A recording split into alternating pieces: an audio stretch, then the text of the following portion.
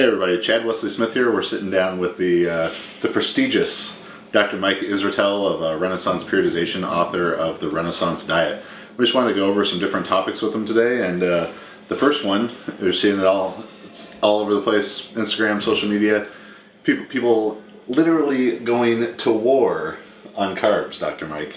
But you're here to defend the carbs. So the first thing that I kind of want to talk about is, why are people making a mistake in vilifying carbs? Because, really, why are they so important to your training? Yeah, very good question. Thanks for having me, by the way. What's up, guys? The war on carbs rages on, and it has claimed so far 0 lives, I believe. But nonetheless, yes, I tend to be a proponent and supporter of relatively moderate carb intakes on average. There are several very good reasons why carbohydrates are a very good idea to eat during the training process at various times. The first reason, and this has been demonstrated very, very clearly over, I don't know how many years of research, is that eating carbohydrates before training usually generally tends to make your training more productive. You can offer a better stimulus. You can probably lift more weight. You can certainly do more reps total. You can have harder workouts, and harder workouts are pretty good, well related to how good you become. So if you like training hard, eating carbs before you train is probably a very good idea. Secondly, eating carbohydrates after you train, if you're having really, really crazy long hard workouts, possibly a bit during training, is a very good way to prevent muscle loss. So when you start training, and especially towards the end of a long hard training session, certain catabolic hormones start to get on the rise, all right? And training is, in an acute sense, actually catabolic towards muscle. It actually breaks muscle down. Later, it stimulates further muscle growth. But if we can do something to dampen that muscle loss during the training process, we may have better results over the long term.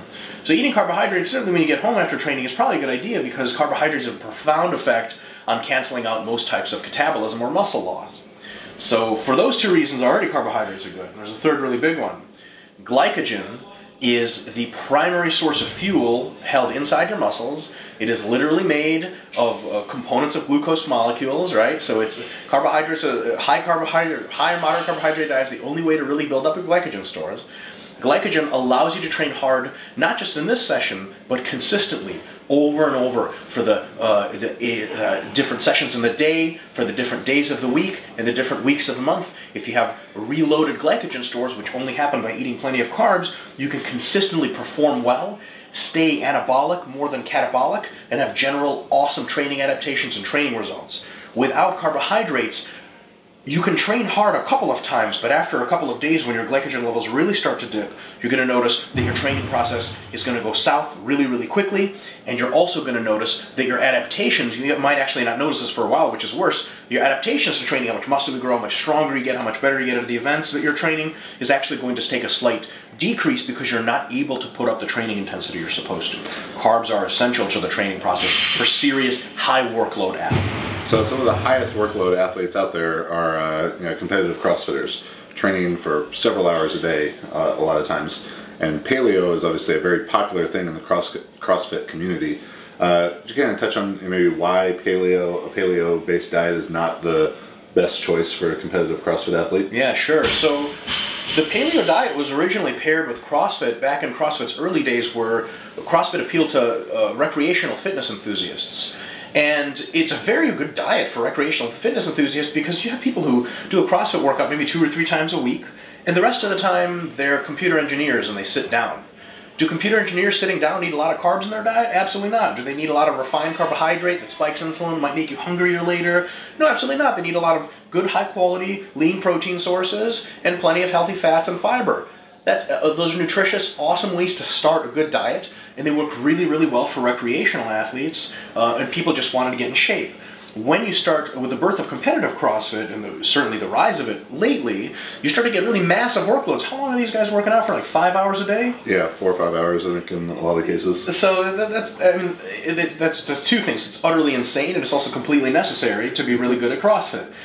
When you work out for that long, you're simply going to need the energy from carbohydrates, you're going to need the anti-catabolic properties of carbohydrates, and you're also going to need the glycogen repletion part of carbohydrates. So you can totally do paleo as a baseline of lean proteins and healthy fats and high fiber foods, but on top of that, paired to your workload, you're going to need carbohydrates. So if you're still a recreational CrossFitter, you CrossFit 2 times a week, the rest of the time you sit around or you drive from work and back, you can totally do paleo, the original, and be just fine. But the more work you do, 3, 4, 5 days a week, 1, 2, 3, 4, 5 hours a day, I can't believe that's crazy to me, it makes sense.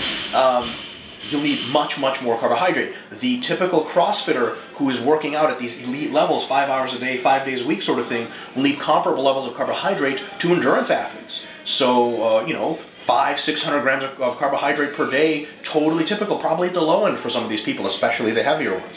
For those athletes that are exerting tons of work and want recovery and adaptation, carbohydrates are necessary. Paleo's great as a baseline. On top of that, you add carbohydrates.